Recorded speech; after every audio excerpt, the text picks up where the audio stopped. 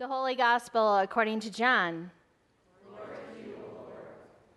Jesus said, I am the living bread that came down from heaven. Whoever eats of this bread will live forever. And the bread that I will give for the life of the world is my flesh. Then the Jews disputed among themselves, saying, How can this man give us his flesh to eat? So Jesus said to them, Very truly I tell you, unless you eat the flesh of the Son of Man and drink his blood, you have no life in you. Those who eat my flesh and drink my blood have eternal life, and I will raise them up on the last day. For my flesh is true food, and my blood is true drink. Those who eat my flesh and drink my blood abide in me, and I in them. Just as the living Father sent me, and I live because of the Father, so whoever eats me will live because of me. This is the bread that came down from heaven, not like that which your ancestors ate and they died, but the one who eats this bread will live forever. The Gospel of the Lord. Praise to you, O Christ. Feel free to have a seat. So grace, peace, and life are ours, thanks to the one we seek, the one that we seek to follow and embrace, the very bread of life, as we've heard these past weeks, Jesus the Christ. Amen. So very truly, I tell you, unless you eat the flesh of the Son of Man and drink his blood, you have no life in you. Yikes. Don't take this out of context, am I right? If you were not a follower of Jesus and somebody said, you need to read the good word, you need to read the word of Jesus, and you flipped open the Bible and said, hey, like here is probably a good news passage, and your friend who's not a believer read that out loud, would you not cringe? Do not take it out of context. I've sat with this text all week. I had a whole sermon written out on Tuesday, and I had to rewrite it. I just was like, I'd go somewhere, start like unpacking it, and I'm like, nope, still not. I just felt like I was going to give you a 10-hour sermon and never actually land anywhere. So don't take it out of context, and yet here it is in black and white, along with, thankfully, the helpful text from Proverbs and Ephesians. Those two lessons, praise be to God, bring a helpful lens for today. And the lens that they bring is the lens of wisdom. So wisdom. We hear that wisdom is lauded in our first reading from Proverbs. Wisdom, did you know, and I'm going to invite you to look at the front of your bulletin, is one of TLC's five core values. And we have really focused on that, and I want to continue to lift that up so that we live into our strengths and gifts as a church. And find out how those values line up with things like Bible study, prayer, and discipleship. And I did a little bit of work on that in teaching confirmation to our last class of confirmands. And when we had the day on wisdom, which was also partnered with Bible study, I invited someone from the congregation to come and share on wisdom. Who do you think I maybe invited? If you were going to invite someone from the congregation about wisdom, who would you invite? Senior member, okay. Any other different answers? That's kind of what I was expecting, and that's where my heart goes. And I think if you're going to seek out somebody that has wisdom, or that you're going to expect wisdom from, the longer we live on the earth, the more experiences we have, we pray, right, that we grow in wisdom. Well, the person that I invited for the youth was Julia Blanchard. Julia Blanchard is one of our more recent celebrated graduates who will be heading off to college this week. So she's not the youngest among us, she's not the oldest among us, and yet she did share wisdom from her very lips with that group. I'll get back to that later. Wisdom. Many think, as I just said, that wisdom is defined by and shaped by facts and knowledge, by coming to a conclusion on what is right. But we can get into the weeds when we stay too long, when we demand too much of questions, particularly the questions of how. We hear the Judeans say, how can this man give us his flesh to eat? A difficult question, Definitely one that we could spend a long time in asking how. And it's in black and white. So we're invited to not look away, but to lean in.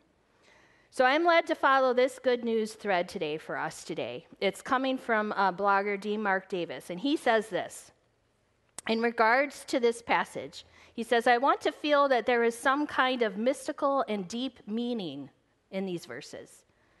And he goes on to say, though, that once the sides of the debate have been marked out, the debate has lost its power of depth and devolves into a question of which option is right, rather than how might we speak? How might we speak of such a thing? So let's follow the good news of this question. How might we speak of eating Jesus' flesh and drinking his blood? And I think the first wisdom that we can take is that we shouldn't deny what it says. It is shocking. It is gruesome. It is alarming. And I think that even in Jesus' day, he meant it to be this way because it gets attention. God wants us to pay attention to what God is doing.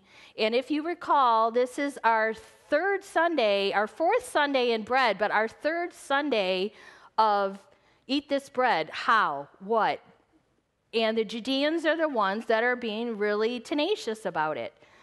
And so he goes another level. They keep asking for a different level. He goes to a different level and gets their attention and alerts to what God is doing. God is doing something new.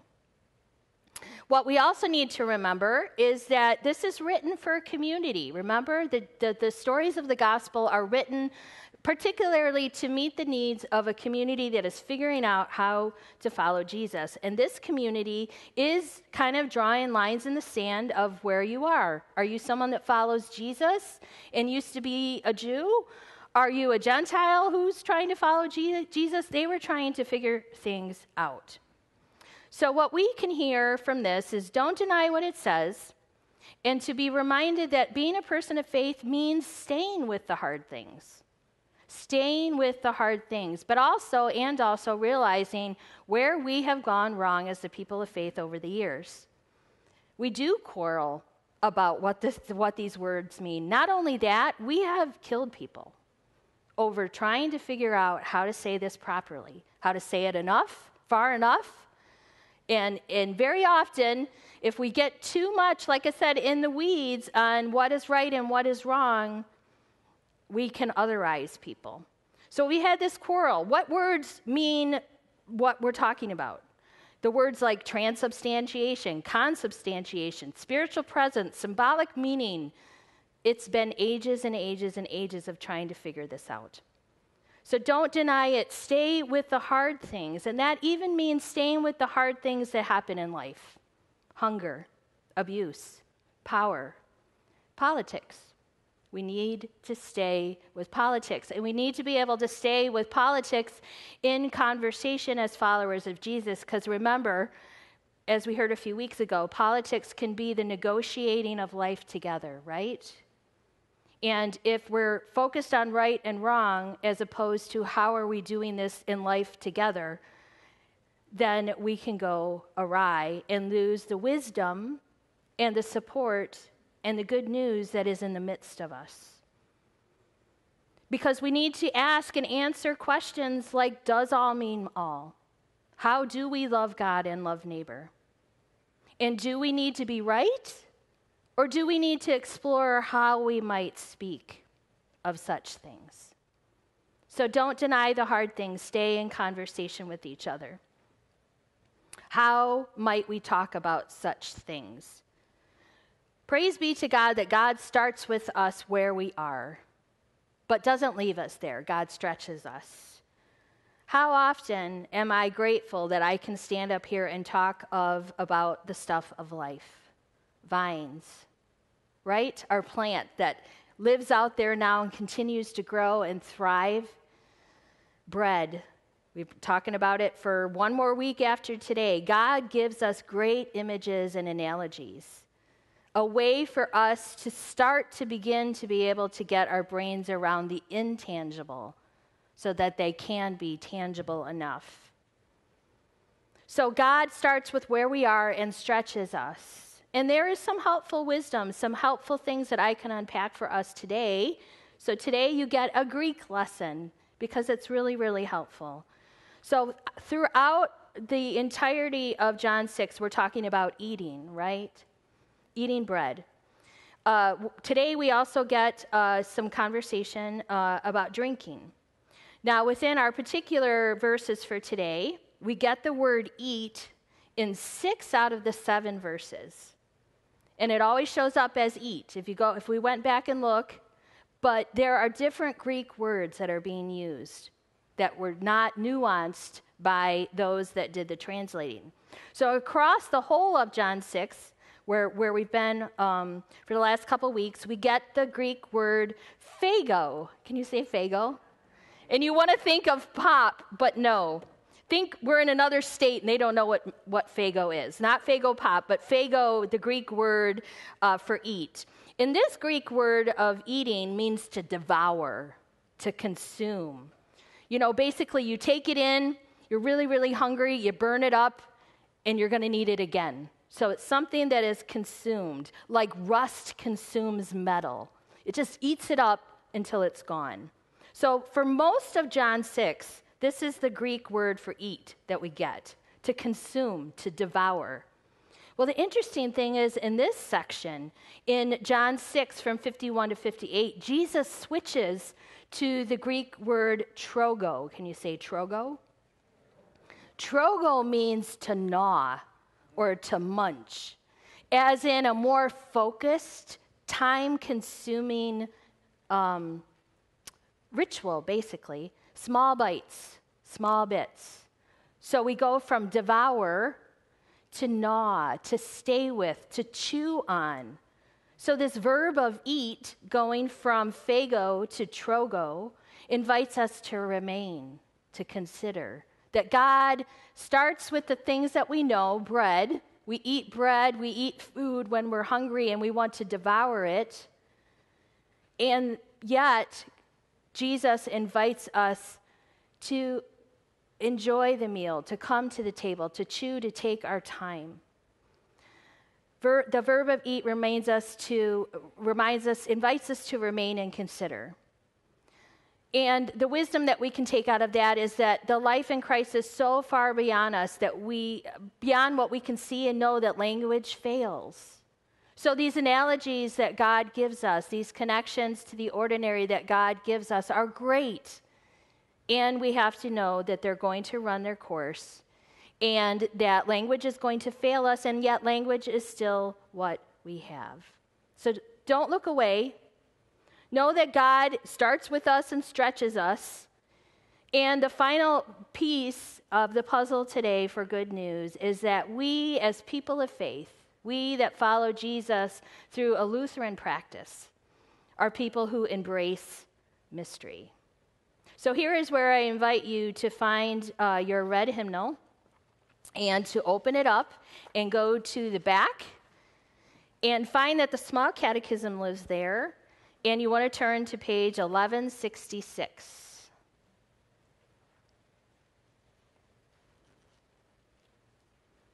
And it is in good Jesus fashion and in good Lutheran fashion to ask this question: how might we speak of such things? And today we have 3 particular invitations to consider.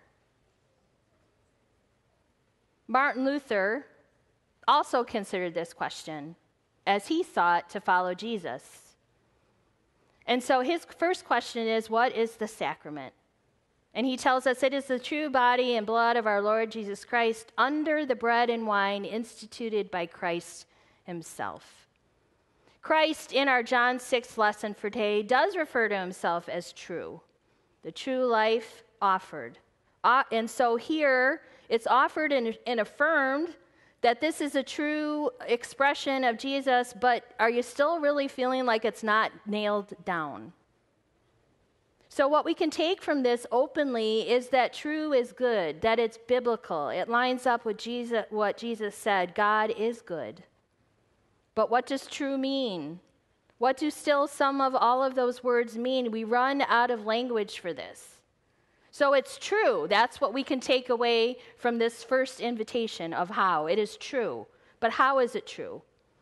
Then we can jump to 1, 2, 3, 4. How can bodily eating and drinking do such a great thing, it says. And he shares there that it's not the eating or drinking per se, but it is the words. The words recorded and shared. Those words of given for you, shed for you. So saying that the intake and the words are the essential thing. Jesus is true. This is an essential thing for us to do, along with whoever believes, whoever trusts has forgiveness. This is the base. This is the foundation. Christ is present in the midst of the words and the elements. And yet, if we sit with it, it still doesn't quite unpack it all the way. So why? Why the words and the elements? Jesus is true. Amen. We do this thing, but why? Why do we do this thing? Then what is the benefit of eating? Forgiveness. It's eating and drinking with a purpose. Christ's living, Christ's love, and Christ's life are given and received for a purpose. So again, it's straightforward. We've got Christ is the true presence. We do it and have it between the elements and the word, and we do it for forgiveness. Doesn't that put it in a nutshell for you? Doesn't that answer all of the questions? No. We are a people that embraces mystery. So the closest that we can really get at, Jesus, what do you mean, is that Jesus is in, with, and under. Say that for me. In, with, and under. Jesus is in, with, and under everything that we do, and particularly at this table. That is the closest that we really feel we can honestly, truly embrace how Christ is present. It is okay to say that what happens at this table, what happened at the cross, what happened at the open tomb is a miracle and a mystery. Because God is bigger than us. And life in Christ is so far beyond what we can see and know that language fails. So again, considering, gnawing, chewing, sitting with. Yes, it's not 100% devoured, nailed down, understood, airtight. We need and invited, I think, are to be more comfortable as followers of Jesus with saying, you're right, I don't know. You're right, I don't know. This is a really awful passage. But come along. Come with me. Don't turn away. Wisdom, as we've heard over the weeks, is to ask. The first week we heard, give us this bread. Each and every Sunday or anytime we gather to pray, we can say, give us this, our daily bread. We can ask and be drawn. Be reminded that none of us come to this unless we're drawn by the Father. And today, our wisdom is to openly consider. That as we consider, as we ask the questions, as we believe, as we trust, prayerfully that one of us will say, yep, I think we've reached the end of this one for today. We need to say that's what we've discussed, and now we need to have open hands, open minds, and open hearts. And praise be to God that there's still one more piece. We still get one more piece next week. And we get a glimpse of it in the language from verse 56. Abide in me. Jesus says to abide in me. So wisdom.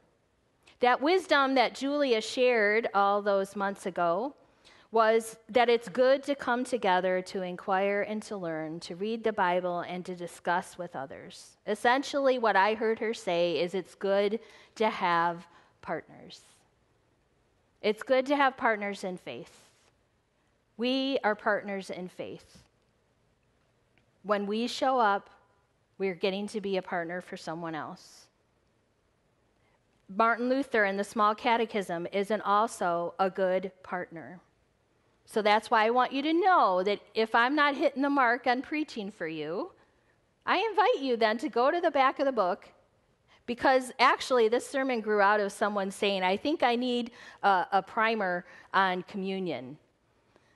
So thank you, Katie Dyer. You were the Holy Spirit to me this week. We are not going to figure out the perfect way to talk about this, and we need to keep talking about it, and we need to know who our good partners are. So thank you, Julia, for your wisdom. We need to be able to explore the hows without necessarily arriving in an absolute right. Because the good news for today is God, and we're not. God is God, and we're not. So wisdom. What wisdom can we take forth from this place? Praise be to God, we get it in Ephesians. Be careful then how you live your life. Be filled with the Spirit. Sing psalms, hymns, and spiritual songs. Sing and make melody to the Lord in your hearts. Give thanks to the God the Father at all times and for everything, even the hard things, in the name of our Lord Jesus Christ. Today's wisdom is to embrace the miracle and the mystery, being drawn by God, seeking to catch and sometimes limitedly describe the infinite and the indescribable for the moment, and experiencing saving love in action together at the table, through the Word made flesh, as people that are forgiven and sent as the hands, the feet, the heart, the body of Christ into a world that needs more grace and space than rightness and rigidness. Would you agree with me? The world could use some grace and some space. Receive it fully this day at this table. You are forgiven. And then we are sent into a world that needs that love. Amen.